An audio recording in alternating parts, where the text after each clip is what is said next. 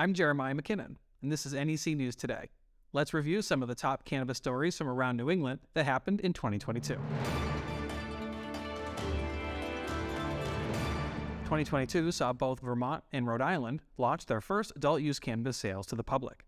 In Vermont, sales began on October 1st, and in Rhode Island, sales began on December 1st, only 7 months after Governor McKee signed adult-use legalization into law.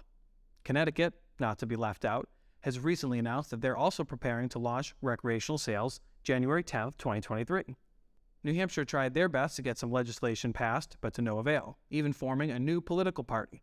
But for now, New Hampshire remains the only state in New England that hasn't legalized adult-use cannabis. The cannabis industry continued to mature in 2022, with many celebrities showing an interest in participating in the New England market, including Diddy, Big Papi, Mike Tyson, Ricky Williams, Capadonna, Gary Payton, Montel Williams, and Freeway Rick Ross, with brands and products such as Big Papi Sweet Sluggers, Heisman from Ricky Williams, and Inspire by Montel. Multiple state agencies saw a changing of the guard in 2022, including Chairman Hoffman leaving the Massachusetts Cannabis Control Commission, Eric Gunderson leaving the Maine Office of Cannabis Policy, and Andrea Comer and Michelle Siegel leaving the Connecticut Department of Consumer Protection. In Massachusetts, the state legislature passed an omnibus cannabis bill in August of 2022 regarding community host agreements and the creation of a new social equity fund. Connecticut has also unveiled a low-interest cannabis loan program with $50 million in funding meant to encourage equity in the industry.